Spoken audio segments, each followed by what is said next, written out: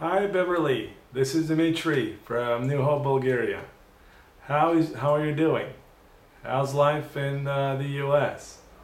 We've been enjoying here our summer and it's been very hot.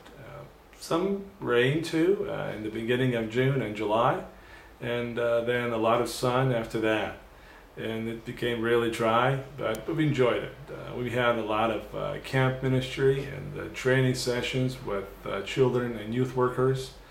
We traveled the fields of missionary work with the Muslim people in Turkey and the south of Bulgaria.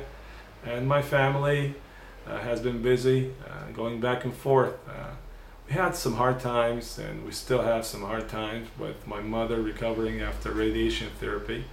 And I've been serving in the field and serving the needs of my mom, which is a great time for us to really share out of Christ's love and be an example of his generosity and merciful heart. We've been hopeful that next year we'll have an extended trip, and I think it'll be an extended trip in the US in the beginning of the year, January and February, and I hope to visit your church too.